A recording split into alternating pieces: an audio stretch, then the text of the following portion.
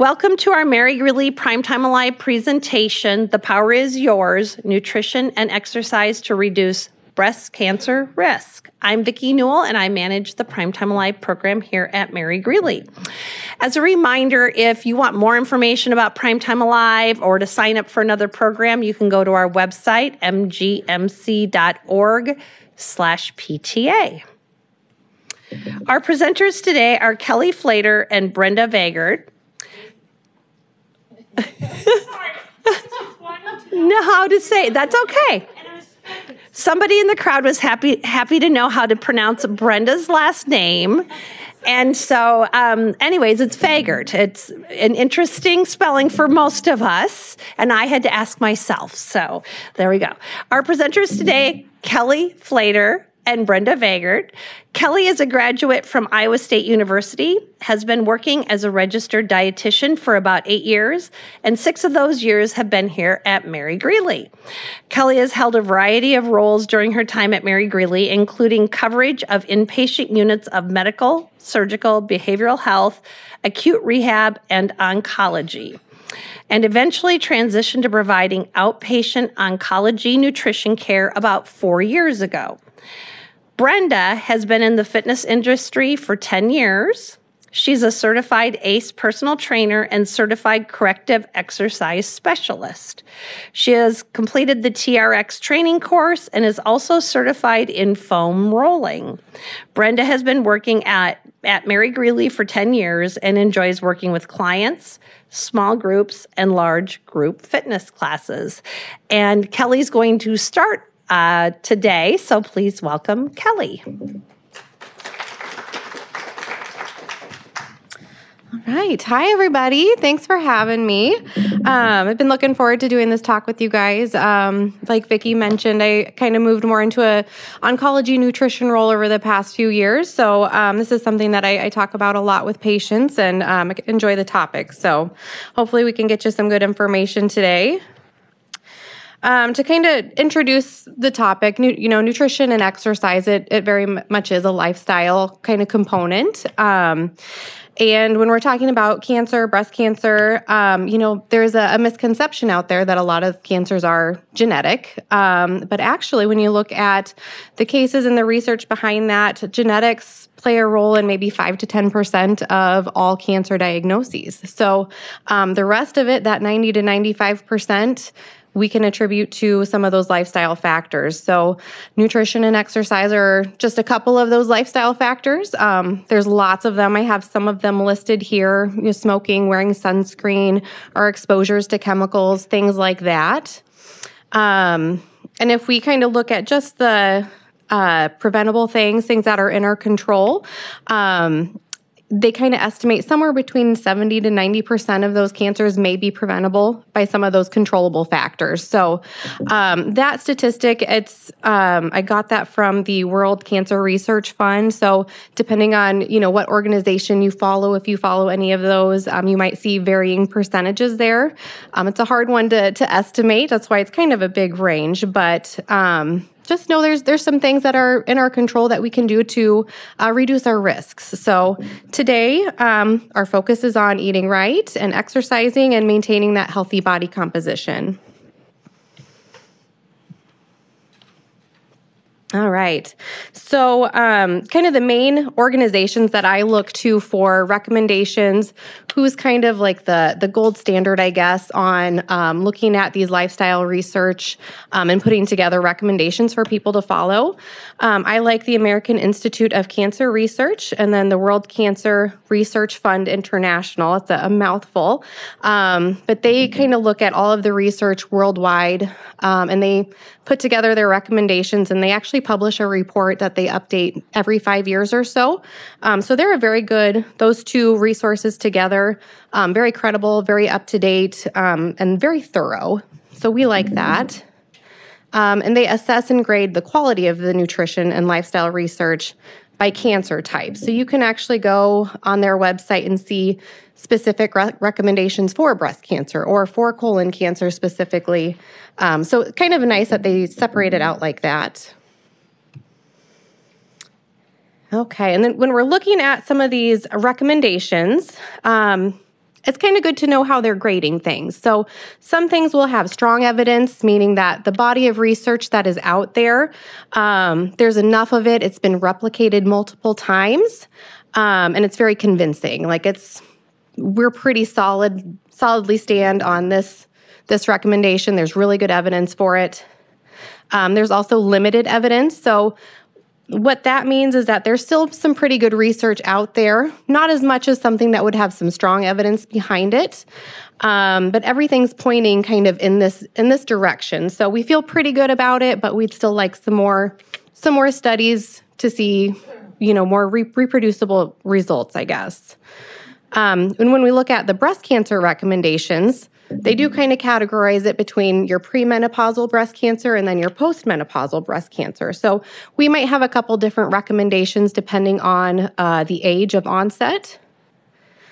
And then their recommendations, so I have a nice list over there.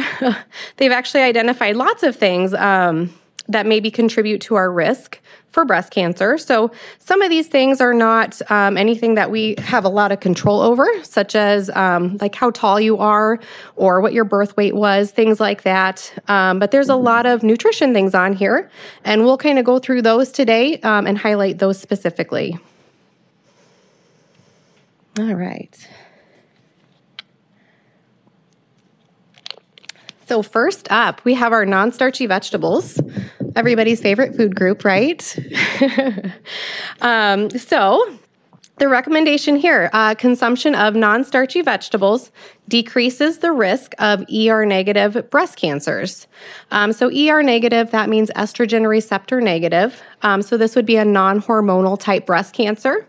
The grade of this is limited, so there's some good research out there, and it's all kind of consistently pointing in this direction. So hopefully we'll get some more research in the future that relates to this, but I still tell folks that, consuming non-starchy vegetables is a good thing. So the research that's out there right now, it is showing 3 servings a day, and you'll get about a 12% reduction in your breast cancer risk. So what counts as a non-starchy vegetable? It's actually a very large food group if you look at it that way. We've got some nice pictures up here, a lot of your leafy greens, more of your fibrous, vegetables. So asparagus, green beans, tomatoes, things like that. Okay, next up are foods with carotenoids. So consumption of foods containing carotenoids decreases the risk of breast cancer.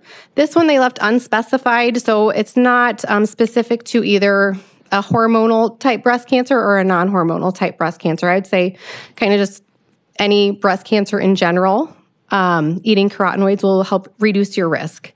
Also a limited amount of research here, still kind of pointing in that direction that this is a good thing to have into your diet. Not as specific with their dose, but they do see that the more carotenoids that you eat throughout the day, the lower your risk is. So maybe that might be something with more research in the future. We might be able to get a more specific recommendation for how many servings of a carotenoid food should we have per day. Now, what are carotenoids? It's really hard to look at a food and be like, oh yeah, that's my source of carotenoids for today. So carotenoids, they're a class of phytonutrients. So that's also another kind of big word. Phyto meaning plant, nutrient meaning something that is good for our body. It has a role in our body. So we only get these from plant-based foods. So you got to think of fruits and vegetables and grains will be, a source of those phytonutrients. And within the carotenoid, it's kind of like an umbrella term. There's lots of different kinds. So I have a few of them here listed. Maybe some of the most common ones that you may have heard of, lycopene. That's one that kind of gets brought up a lot. It's researched a lot.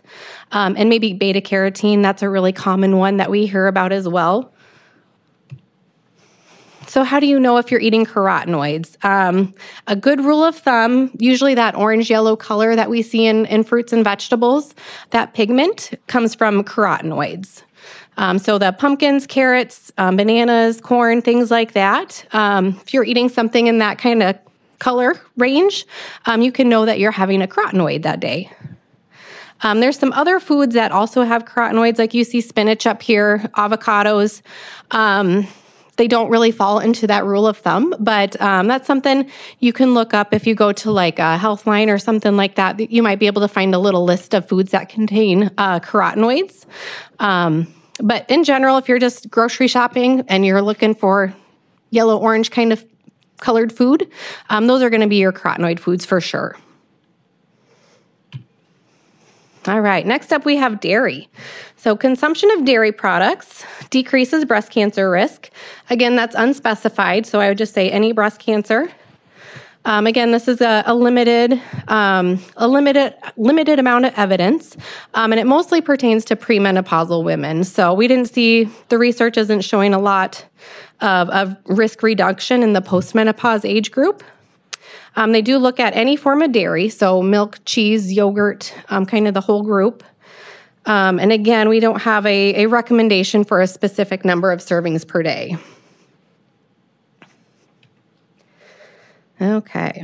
This kind of relates to dairy, but they did separate it out into its own kind of recommendation, high calcium diet. So we know dairy foods are a really great source of calcium, but a lot of other foods have calcium too. So we might be getting calcium from other sources, but a diet that is high in calcium decreases the risk of breast cancer.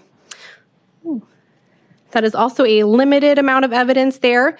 But this one, when we look at it by calcium, it does apply to both pre- and postmenopausal women. So a 13% decrease in risk per 300 milligrams of dietary calcium per day for premenopause, and then a little bit less of an intense risk reduction for the postmenopause age group. That's a 4% risk in that 300 milligrams of calcium per day. And to kind of give you an idea of what 300 milligrams is, that's about, an 8-ounce glass of milk is about 300 milligrams.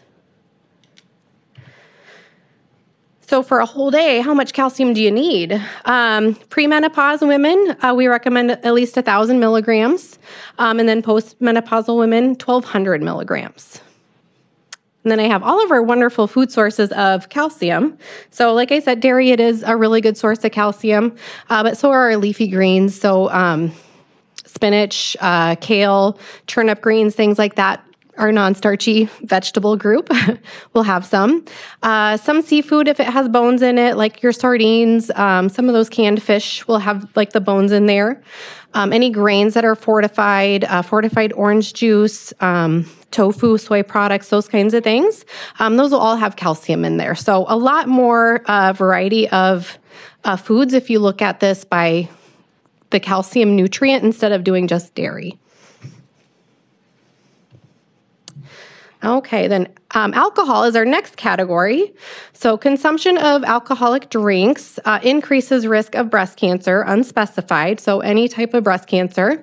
And this is the first one that we're at where we have a really strong recommendation for both the premenopausal age range and the postmenopausal age range.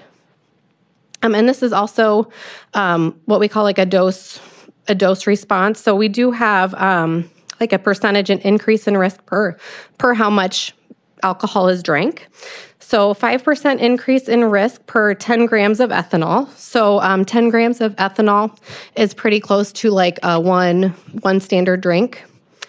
And then a 9% increase in risk per 10 grams of ethanol per day for postmenopausal women. All right. Oh, and I just mentioned that. So how much alcohol is in a standard drink? And it's actually about 14 grams in actuality. I don't know why they research it by 10 grams at a time, but that's what they did. So we have our standard drinks here. So one regular beer, 9 to 10 ounces of like a hard seltzer or malt beverage, 5 ounces of wine, or 1.5 fluid ounces of a liquor like vodka or rum, something like that. And how much is okay to drink? This is where it gets kind of, gets a little tricky. So they do have standard recommendations for alcohol, 1 per day for women, 2 per day for men, but not every day. So, yeah, how that looks, it might be different for different people. Some folks are the kind that will just have a drink at holidays or a special occasion versus there's other folks that are maybe once or twice a week they're having a drink. So basically kind of the more you drink, the more your risk is affected. So I would consider your own risk factors and kind of those social environments that you're in and keep that in mind. But it is a known carcinogen, alcohol, and that's why that recommendation is pretty strong. Okay. So overall, weight gain during adulthood, that is also a risk factor that was identified. Diet patterns that contain frequent intake of, calorie-dense and nutrient-poor foods tend to lead to weight gain and increase adiposity. So that's adiposity is how much fat mass you have on your body. So yeah, that diet pattern matters. So, these kinds of foods, they're wonderful. We should all have them from time to time. But it's going to be the frequency and if you're balancing it out with some of those other foods that we talked about. So the non-starchy vegetables, your foods with carotenoids, are you still getting some dairy in there or calcium sources? I think the lack of those foods is probably a big contributor as well. So if you don't have those and you're having a lot of foods that don't have those good nutrients in them, that's kind of where the issue is. Okay, so how do we put this all together into, something that we can do every day? Eat your veggies. I'd say, try and have those with every meal if you can. Go for a variety of colors. So, like I said, with the carotenoids, that yellow-orange pigment, different colors have different nutrients. So, if you're doing a colorful plate and you have different colors of fruits and vegetables, you're going to know you're getting a lot of different nutrients. And that's kind of a good rule of thumb to go with. Get your dairy. If you're not a dairy eater or drinker, make sure you're getting calcium from somewhere else.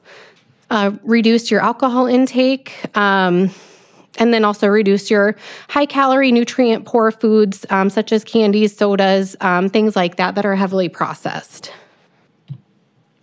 So popular diet patterns that work, that we know that work really well. So Mediterranean diet, time and time again, it comes through as one of the best diet patterns to follow. And it's full of fruits and vegetables, grains, beans, nuts, lean meats. So it's a really good one to refer to.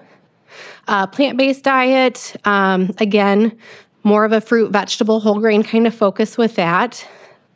Same with your DASH diet and your vegetarian diet. So any of those would be wonderful ones if you're kind of looking around, looking for something with some guidelines. Any one of those would be really good ones to look to. I also talk about this plate method here. So we have a diagram of that where, it kind of takes away a lot of the rules and just has you look at your plate when you're putting together a meal, half of it being fruits and vegetables, a quarter being a grain or maybe a starchy vegetable like potato or something like that, and then a smaller portion of protein like your chicken, beef, seafood, something like that. So then you're getting a larger proportion of those plant-based foods. All right, and then I do have some resources here. So the first two were those kind of organizations I mentioned earlier that give us a lot of those recommendations. So American Institute of Cancer Research and the World Cancer Research Fund, really great websites to go to. The bottom ones, the Cancer Dietitian and then Cook for Your Life, really great like blogs, articles, recipes, newsletters, things like that. So if you're looking for something maybe a little bit more fun than a research website, I would go to either one of those for some good information and some recipes.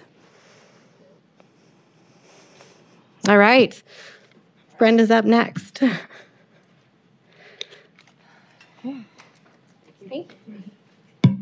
Good job, Kelly.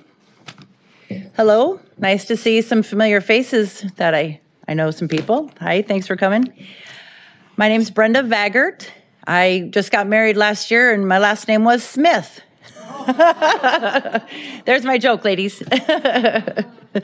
All right. So Lucille and Ethel, right? They're riding bikes. They look like they're having a good time because exercise is fun.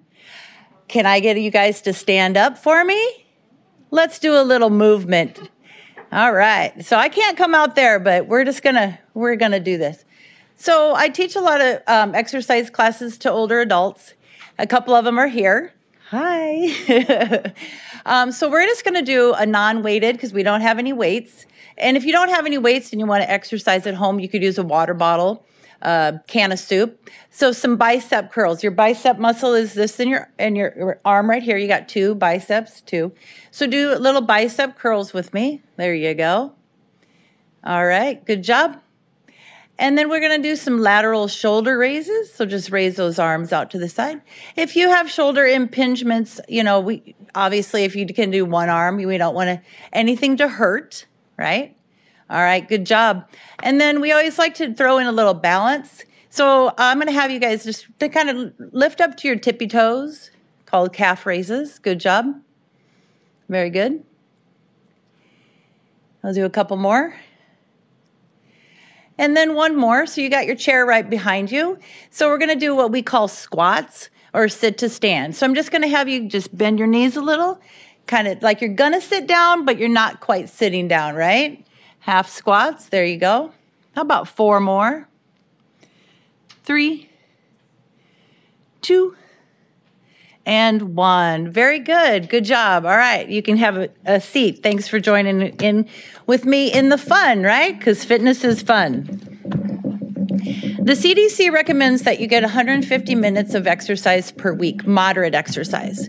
That's 30 minutes a day, 5 days a week. If you feel like you can't get 30 minutes all in one time, you could break that up into 15 minutes in the morning, 15 minutes in the afternoon, or even break it down even more, 10 minutes in the morning, afternoon, and evening. Some lower intensity exercise could be walking, water aerobics, dancing, house or lawn work. If you want to get a little more vigorous, you could do 75 minutes of vigorous exercise per week, which could include jogging or running, riding a bike up a hill, or playing basketball. Who wants to go play basketball? Some examples of some exercises, right? Limiting our time on TV and our electronics. Using the stairs rather than the elevator, or parking further away at the grocery store or the mall, wherever you like to shop. And if you can walk or bike to your destination. Exercise at lunch with your coworkers or friends. Hey, this is for the Mary Greeley employees. Walk to go see your coworker instead of emailing them, right? Have a good time with that. And when you're planning your vacations, do a active vacation rather than just a driving trip. Another example, go dancing with your friends or spouse. Wear a pedometer or a fitness watch, very popular these days, increasing your steps. For age of younger than 60, it is recommended 8 to 10,000 steps per day. Over 60, 6 to 8,000 steps per day, over 60. Joining a sports team. Pickleball's real popular right now, right? Anybody play pickleball? Nope. Me neither. I don't want to hurt myself. So I'll stay away from that. Cardio and strength training are not only good to boost your mood and to get better sleep, but to help keep off weight. Obesity is a major contributor to the nation's cancer toll and is quickly overtaking tobacco as the leading preventable cause of cancer. This is according to the American Society of Clinical Oncology. Making a healthy diet and regular exercise that much more important. Exercise has many benefits, but high on the priority is a healthy weight. Yes, I'm repeating that. We're going to talk about obesity today. Regular exercise helps reduce the risk of obesity, associated disease and cardiovascular disease, diabetes, many types of cancer, including breast cancer. Women who get regular exercise, well, and women and men, right? We're not going to rule out the men, have a 10 to 20% lower risk of breast cancer risk than women who aren't active. And this benefit is seen clearly mostly in postmenopausal women. Being active may also lower blood estrogen levels. Women with lower blood estrogen levels have a lower risk of breast cancer than women with higher levels. And exercise may boost the body's immune system so it can help kill or slow the growth of cancer cells. So I found a couple studies, and we're going to talk about these. Hopefully we won't get too boring with this. I appreciate your attention. Dr. Stephen Herstein, his research area is to understand the drivers of obesity-related breast cancer and develop effective prevention interventions. His progress thus far, Dr. Herstein and his colleagues developed an easily adopted intermittent energy restricted diet regimen. When compared to weight loss surgery, an intermittent diet was more effective for reversing the adverse effects of obesity on breast cancer. It may thus provide a more affordable and feasible alternative strategy to reduce breast cancer rather than bariatric surgery or severe diet restriction. Importantly, both weight loss methods reprogram the microbiome, that's the bacteria that inhibits the intestines, to be healthier and produce fewer inflammatory metabolites. Dr. Herstein and his colleagues tested whether the pro-cancer effects of diet-induced obesity and/or the anti-cancer effects of intermittent dieting are transmitted via gut microbiota. They found that some of the pro-cancer effects of diet-induced obesity are transmitted through the microbiome, but the anti-cancer effects of intermittent dieting are not. And they're still doing further studies on this, but that's kind of the gist of what I got from that one. And then Dr. Ann McTiernan, I'll let you look at that a second. Her research is characterizing the effect of exercise and weight loss on markers of breast cancer risk in women of all body sizes and fitness levels. The impact is that her physical activity is associated with improved survival of breast cancer at any age, which may be due to part in the effect of weight, right? Back to that weight. Dr. McTiernan and others have shown that weight loss has significant long-term effects on biological factors linked to breast cancer risk. However, exercise may reduce risk in other ways beyond weight loss. Dr. McTiernan's work suggests that some of its biological effects are the greatest in the hours after a workout. She is currently studying the acute effects of exercise on biomarkers on breast cancer risk in participants of varying body types and fitness levels, the results of which may be informative in assessing and developing prevention interventions. She and her team launched the acute effects of exercise in women called the ACE trial, the first ever clinical trial to test the immediate effects of exercise on markers related to breast cancer in healthy women. If the markers are significantly altered, it could help support guidelines for daily exercise and breast cancer prevention. So that sounds like a good deal, right? If they get that figured out.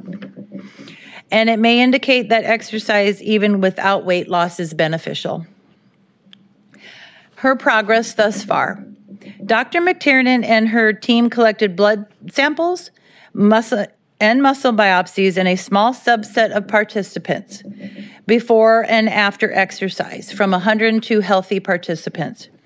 They found intriguing evidence that exercise changes muscle cell proteins involved in the regulation of genes that are important in breast cancer. They also measured markers related to inflammation and angiogenesis, both of which contribute to cancer progression, to assess the effects of exercise on these markers in normal weight and overweight obese women.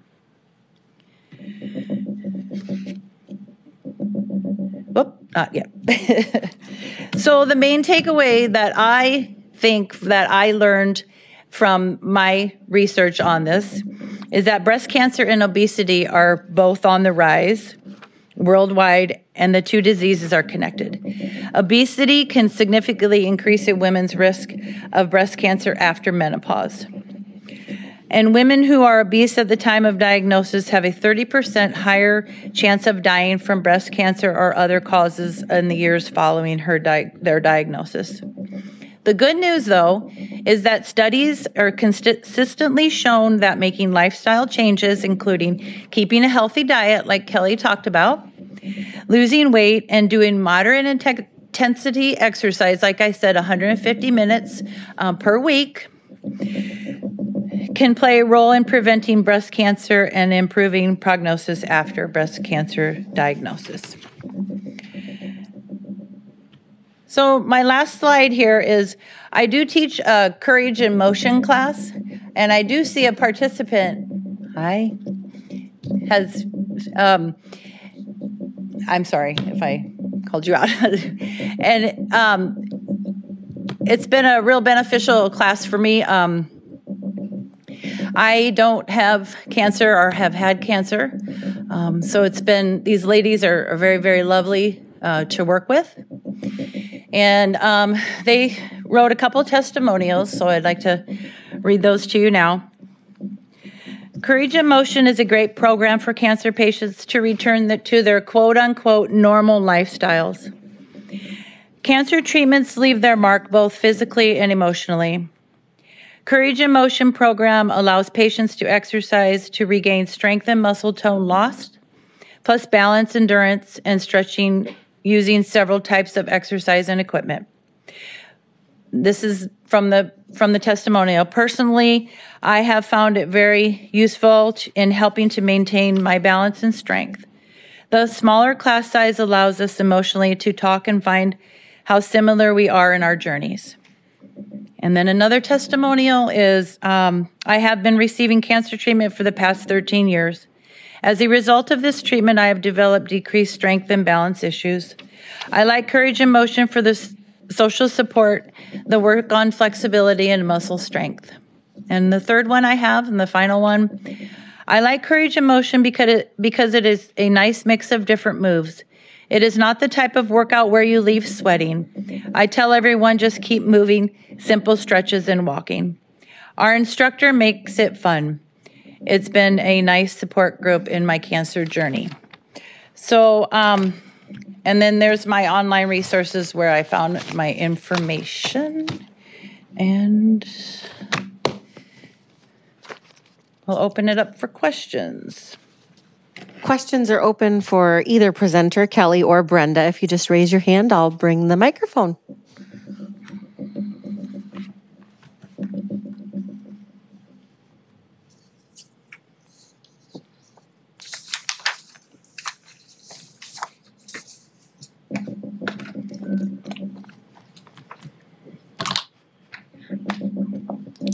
Could you tell us again what the moderate exercises are and what you consider the vigorous exercises? Sure. Moderate exercises, walking, water aerobics. I also teach water aerobics. It's a very good, nice, warm water, fun class to take. Light housework and yard work. Your more vigorous would be running or jogging, biking up a hill, or taking I don't know if you're into group fitness classes, but there's some, like silver sneakers would be on your more moderate side. And then what they call HIIT, high intensity interval training, would be more your vigorous exercise. Mm-hmm.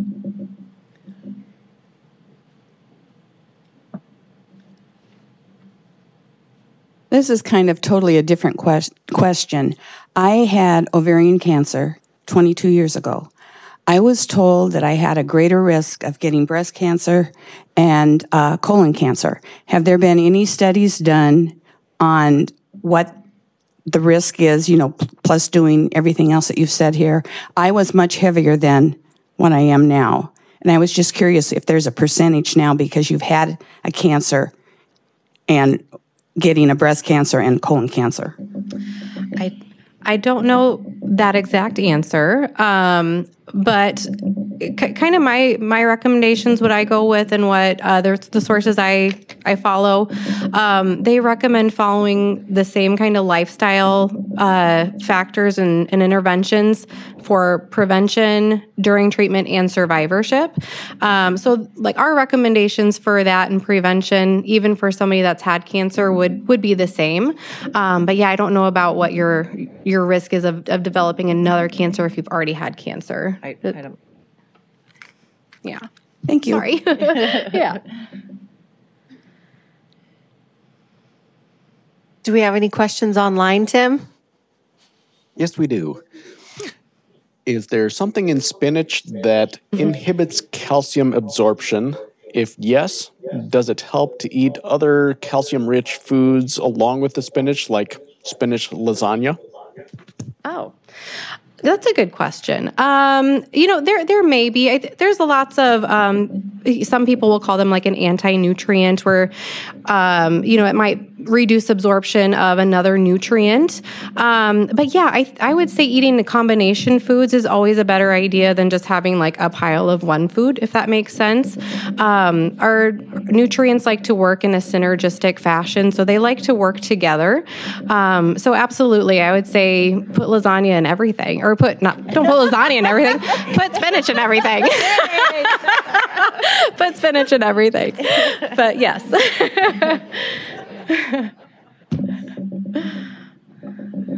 you have any more questions? Okay. I'll ask a question while I'm walking over to Sharon here. I've heard, I used to like protein smoothies and spinach smoothies, but I've heard that it's better to eat those vegetables rather than drink them. What is occurring there? Yeah, good question. It is better to eat them. I would say if you're making a smoothie and you're leaving all of the fiber and like the plant pulp in there, I think you're still eating like a whole fruit or a vegetable. It's when we're juicing and we're taking away all that roughage, you're kind of removing some of that network that nutrients like to be in. In that case, I do recommend, juice is fine. You're still going to get vitamins and minerals from that. But I always recommend like one a day, and then try to get the rest of your fruits and vegetables in whole form. So I'm a big fan of smoothies and blending, but as long as you're just keeping everything in there, you're still going to get all the fiber and the benefit of a whole fruit or vegetable. Thanks. Yeah. Do you recommend organic? They always talk about the Dirty Dozen. Good question. Kind of my rule of thumb is any fruit or vegetable is a good fruit or vegetable. So they are doing some research on organic versus conventional. So I think we'll have some more information on that in the future. But I think kind of the main concern is like pesticide residues and things like that. Organic foods, they still use pesticides. They just use different ones. So there's still going to be some residues there. The big thing is, washing your fruits and vegetables and being food safe that way. And that's going to help get that stuff off. It's more beneficial to eat any fruit or vegetable than to not have any at all. So, yeah, good question. Any more questions online? Nope. Okay. Cool. Thank you, everybody. Thank you.